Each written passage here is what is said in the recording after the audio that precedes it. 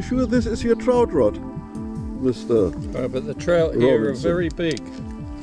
Oh. You can see they take a fly like that. Oh my God. That's a good sized trout fly. Good, then let's go and catch one of these monster trouts. You could ride on it to the lake, Ray. Now, Ray and I go fishing together since 29 years. From day one, it was clear to me that Ray loves it wet, windy and cool. Blue skies are a hateful sight to him. On the other hand, isn't life so much easier with a bit of sunshine and some pleasant temperatures, like normal people would prefer?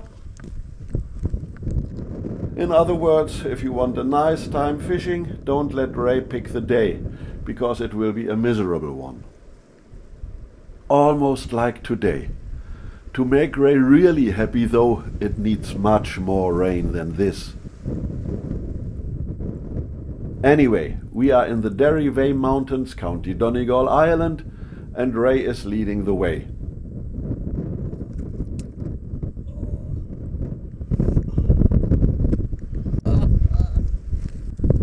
Sorry, what did you say? It's a long way to the other side. Yeah, but the lake goes along there a good bit, along there, you know, so if we walk to that corner of the road there and then walk down, we are almost at the far side. I guess.